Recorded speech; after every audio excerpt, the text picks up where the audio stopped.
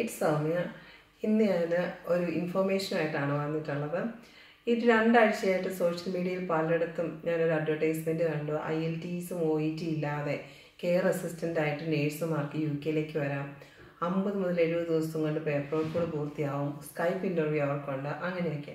അതൊരു തെറ്റായ ഇൻഫർമേഷനാണെന്നുള്ളൊരു ഇൻഫർമേഷനായിട്ടാണ് ഞാൻ ഇന്ന് വന്നിട്ടുള്ളത്.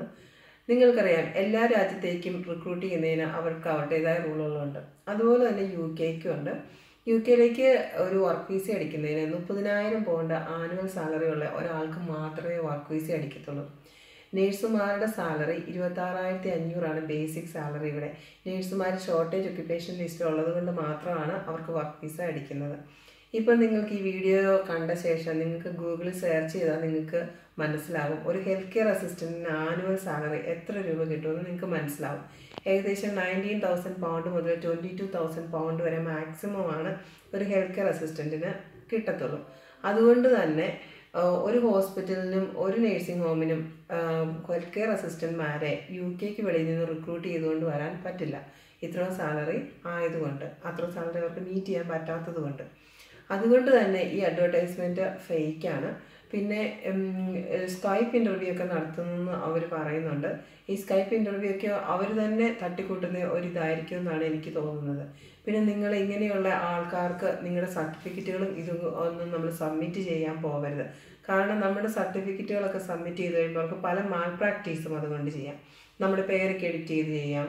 അങ്ങനെയൊക്കെ. ഈ അഡ്വർടൈസ്മെൻറ്റിൽ പറഞ്ഞിരുന്നത് അഡ്വാൻസ് ആയിട്ട് പൈസയൊന്നും അവർ ചോദിക്കുന്നില്ലെന്നാണ്.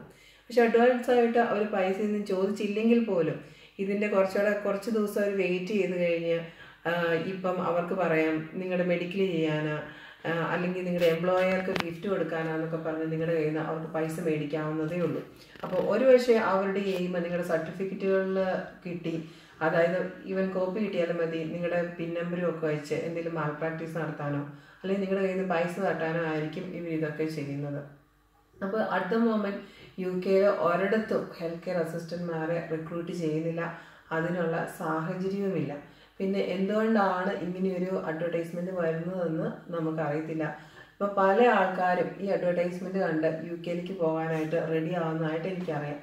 പക്ഷേ നിങ്ങൾ ഇപ്പം ബാക്കിയുള്ളവർ പറയുന്നത് നിങ്ങൾക്കൊരു വിശ്വാസം ഇല്ല എങ്കിൽ നിങ്ങൾക്ക് ഗൂഗിളിൽ UKBA എന്നവരുടെ സൈറ്റിൽ ടൈപ്പ് ചെയ്ത് നോക്കിയാൽ നിങ്ങൾക്ക് മനസ്സിലാവുന്നതാണ് എന്തൊക്കെയാണ് UK വർക്ക് വിസ എടുക്കാനുള്ള ക്രൈറ്റീരിയാസ്. അപ്പോൾ അതിനകത്ത് ആദ്യം തന്നെ നിങ്ങൾക്ക് കാണാൻ പറ്റും നിങ്ങളുടെ സാലറിയാണ് ഒന്നാമത്തെ ക്രൈറ്റീരിയ. അതായത് 30,000 പൗണ്ട് ഇല്ലാത്ത ഒരാൾക്ക് വരാൻ പറ്റത്തില്ല. പിന്നെ ഒരു എംപ്ലോയർ ലെറ്റർ തന്നെ.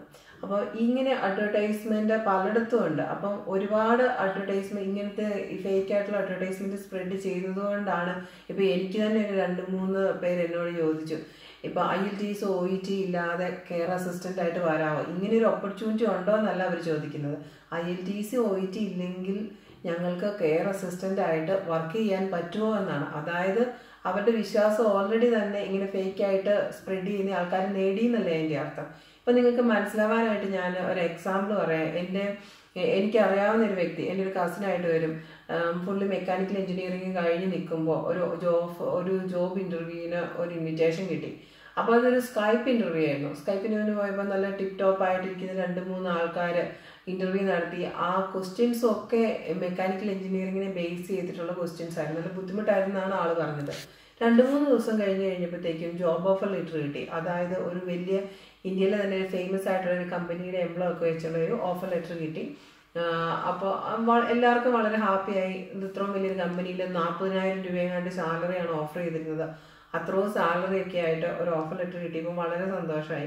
പിന്നെ അവർ മുന്നോട്ട് പറഞ്ഞത് ഒരു 25,000 രൂപ ആദ്യം കൊടുക്കണം അവരുടെ എന്തോ പേപ്പർ വർക്കിന് വേണ്ടി, പിന്നെ ഒരു 10,000 രൂപ, അങ്ങനെ കുറേ പൈസ 40,000 രൂപയോളം മേടിച്ചു. പിന്നെയും പൈസ ചോദിച്ചപ്പോൾ ഒരു ചെറിയ ഡൗട്ട് തോന്നിയിട്ട് ഈ ഏജൻസിനെ കുറിച്ച് എൻക്വയറി ചെയ്തപ്പോൾ അങ്ങനെ ഒരു ഏജൻസി തന്നെ എക്സിസ്റ്റ് ചെയ്യുന്നില്ല. പിന്നെ ഈ കമ്പനിയിൽ അന്വേഷിച്ചപ്പോൾ അവരിങ്ങനെ ഒരു റിക്രൂട്ട്മെൻറ്റ് നടത്തിയിട്ടില്ല. അപ്പോൾ ഇവരെ വിളിച്ച് ചോദിച്ചപ്പോൾ അവർ ചിരിക്കുകയാണ് ചെയ്തത്. കാരണം ഇങ്ങനെയുള്ള ആൾക്കാരൊക്കെ ബോംബെ, ഡൽഹി അങ്ങനെയുള്ളൊക്കെ ബേസ് ആയിരിക്കും. അപ്പോൾ നമുക്ക് അവളിപ്പോൾ നമ്മളൊരു കേസ് കൊടുത്താൽ തന്നെ അത് അന്വേഷിച്ച് വിളിച്ച് വരാനൊക്കെ ബുദ്ധിമുട്ടാണ്. അപ്പോൾ ആ പൈസ വേണ്ടെന്ന് വെക്കുകയാണ് അവർ ഇവിടെ ചെയ്തത്. അപ്പം നിങ്ങൾ ഇങ്ങനെയുള്ള അഡ്വർടൈസ്മെൻറ്റുകൾ വരുമ്പോൾ നിങ്ങൾ മെയിനായിട്ട് നോക്കേണ്ടത് അവരുടെ എന്താണ് ആ ഏജൻസിയുടെ പേര്, ആ ഏജൻസിയുടെ ഇമെയിൽ അഡ്രസ്സ്, ഏജൻസിക്ക് ഒരു ഇമെയിൽ അഡ്രസ്സ് ഉണ്ടായിരിക്കും, അതുണ്ടോ? ഇപ്പൊ ഈ അഡ്വർടൈസ്മെന്റ് തന്നെ ഞാൻ നിങ്ങളിവിടെ കാണിച്ചിട്ടുണ്ട്. ഈ അഡ്വർടൈസ്മെന്റിൽ തന്നെ നിങ്ങൾക്ക് കാണാം അവരവരുടെ ലാൻഡ് ലൈൻ നമ്പർ കൊടുത്തിട്ടില്ല, അവരുടെ കമ്പനി നെയിം കൊടുത്തിട്ടില്ല, അവരുടെ ഇമെയിൽ അഡ്രസ്സ് കൊടുത്തിട്ടില്ല. ഇതൊന്നും ഇല്ലാത്ത ഒരു അഡ്വർടൈസ്മെന്റ്. ഇതിനകത്ത് അവരുടെ ഫോൺ നമ്പർ കൊടുത്തിട്ടുണ്ടായിരുന്നു, അത് ഞാൻ ഡിസ്പ്ലേ ചെയ്യുന്നില്ല. പക്ഷെ ഇത് നിങ്ങൾക്ക് കണ്ടാൽ തന്നെ മനസ്സിലാവും ഇതൊരു ഫേക്ക് ആയിട്ടുള്ള ഇതാണ്. ഇപ്പോൾ കോവിഡ് കാലമൊക്കെ ആയതുകൊണ്ട് പെട്ടെന്ന് നമ്മൾ ഓർക്കും, എല്ലാവർക്കും പെട്ടെന്ന് ഒരു മിസ്അണ്ടർസ്റ്റാൻഡിങ് വരാം, എല്ലായിടത്തും ഒത്തിരി ഷോർട്ടേജ് ആണല്ലോ. അപ്പോൾ ഇങ്ങനൊരു ഓഫർ ചിലപ്പോൾ UK ഗവൺമെൻറ് മുന്നോട്ട് വെച്ചിട്ടുണ്ടെന്ന് കരുതി ഒരുപാട് ആൾക്കാർ ഇതിനകത്ത് പോയി പെട്ട് അവിടെ പൈസയും സമയമൊക്കെ കളഞ്ഞെന്ന് വരും. അതുകൊണ്ടാണ് ഞാനിങ്ങനെ ഒരു വീഡിയോ നിങ്ങൾക്ക് ഉപകാരപ്പെടട്ടെ എന്ന് കരുതി ചെയ്തത്. അപ്പോൾ നിങ്ങൾക്ക് അറിയാവുന്ന ആരെങ്കിലും ഇങ്ങനെ ഒരു ഉദ്യമത്തിൽ നിൽക്കുന്നുണ്ടെങ്കിൽ നിങ്ങൾ അവർക്ക് പറഞ്ഞു കൊടുക്കുക. ഇങ്ങനെ UK BAയുടെ ഗവൺമെൻറ് സൈറ്റിൽ സെർച്ച് ചെയ്യുക. അല്ലെങ്കിൽ ഇപ്പം നിങ്ങൾക്ക് ഇനിയും വിശ്വാസം ഇല്ലെങ്കിൽ ഈ ഏജന്റ്മാരോട് അവരുടെ എംപ്ലോയർ ആരാന്ന് ചോദിച്ചാൽ അവർക്ക് ഡയറക്റ്റ് നിങ്ങൾക്ക് മെയിൽ ചെയ്തോ അല്ലെങ്കിൽ ഫോൺ ചെയ്തോ ചോദിക്കാവുന്നതാണ്. ഇങ്ങനെയൊരു റിക്രൂട്ട്മെന്റ് നടക്കുന്നുണ്ടാകും. അപ്പം ഇത്രയും നേരം കേട്ടുകൊണ്ടിരുന്ന എല്ലാവർക്കും നന്ദി. ഇനി വേറെ വീഡിയോ ആയിട്ട് വരുന്നവരെ ബൈ. എൻ്റെ ചാനൽ സബ്സ്ക്രൈബ് ചെയ്യാൻ മറക്കരുത്.